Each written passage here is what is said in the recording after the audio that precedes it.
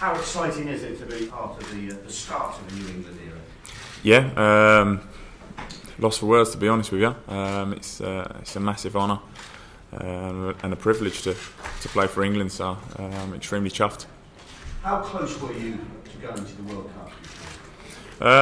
I mean, obviously I spoke to Franco at the end of last season about being in the squad. Unfortunately, it was one of those things that happens in football when you get an injury. I certainly wouldn't have done myself justice, wouldn't have done the country justice if I'd have gone with the squad. You know, the operation was needed, which I had over summer. Being about to make your England debut must be hugely exciting, and yet is there a slight sense of nervousness given the context of the fact that England are coming off the back of a disappointing World Cup and the reaction of the fans may be a little mixed? I mean, I think that the squad know that, you know, the reaction might be a bit mixed, as you say, but that's in the past now. The World Cup's in the past, and you know, I'm sure that everybody's looking forward to this championship that's coming up. You know, we've just got to look forward and be positive and continue to do well. And the fact that you're not part of that World Cup failure, if you like, presumably means it's easier for you to take the positive view.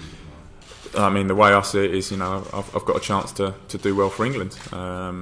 That's the way I see it, and that's the way I'm going to take it. You know, got to give it my shot, give it my all. Fabio has suggested yesterday that he'll probably play the 10 players from the World Cup squad, but that leaves one place probably up front alongside Wayne Rooney in the starting lineup.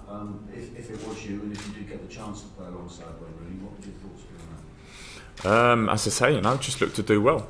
You know, try and do what I do best, and which is hopefully hold the ball up, bring people into play, and you know, hopefully the guys can play well, and we can get that win. Weight of goals has got you into this position. You've already scored in pre-season friendlies. Are you ready for the step up to international level now? Yeah, I'd like to think so. I mean, obviously, as you say, you know, I had a good season last year, and definitely looking to continue my form. And just one last thought from me. Is there any worries as a Fulham player that your new manager, Mark Hughes, is being installed as one of the favourites or possible contenders for the Aston Villa job? Wow. No, I can't see him leaving. That hasn't even come into my head, to be honest with you, but no. Well, you've worked a long time for this moment. You've worked hard, and you've said how much it means to you to be part of this England team. You said you were speechless about your selection. Is it hard then for you to understand players being selected and then dropping out, announcing their retirement? I mean, everybody's got their own issues. You know, some may have issues, nothing to do with football. I'm sure that everybody, you know, if everything's perfect, they'd love to play for their country. As I say, you know, everybody doesn't know everyone's situation. So, you know, if those guys think it's the right thing for them and they want to focus on their club football, then it's down to them. If you'd been fit and part of that squad out of South Africa, Bobby, do you believe England would have done better than they did? I mean, as I say, you know, I was an untried, untested player at international, still am. So the difference that I could have made, nobody knows. You know, I'm just looking forward to the game tomorrow, hopefully getting a game and doing as well as I can. There are lots of players in clubs who aren't part of the Champions League who will be pleased to see your selection. They'll think it gives hope to them in the future. You're not part of the elite set of clubs in the Premier League.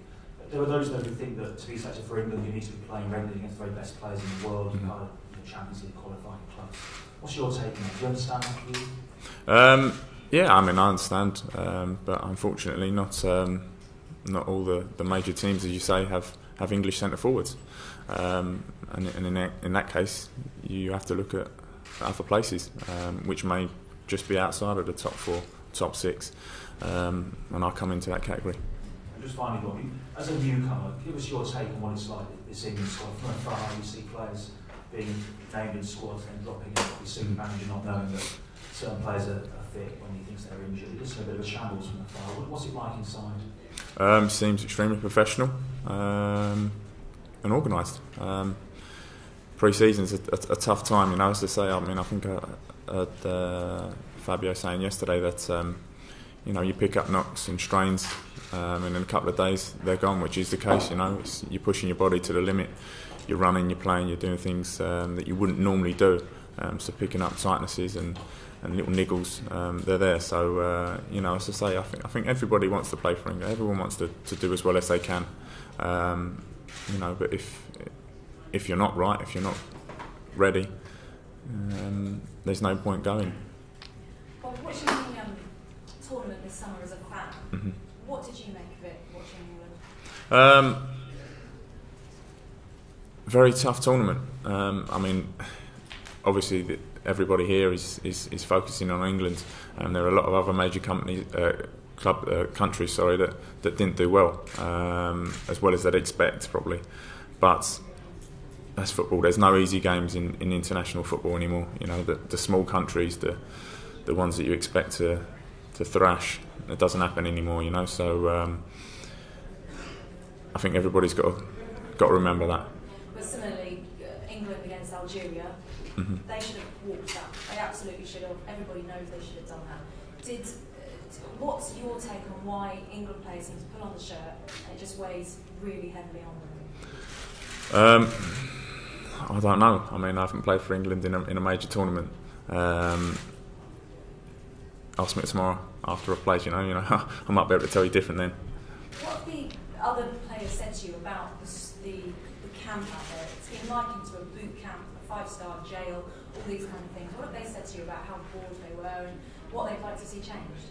I haven't really spoke about the World Cup, to be honest. For myself, I'm just trying to take all this in right now. So in terms of the World Cup, I don't think I've heard pretty much anybody mention what's happened there. As I say, I think everybody's focused on the next tournament, which is the Europeans, and just focusing on that really.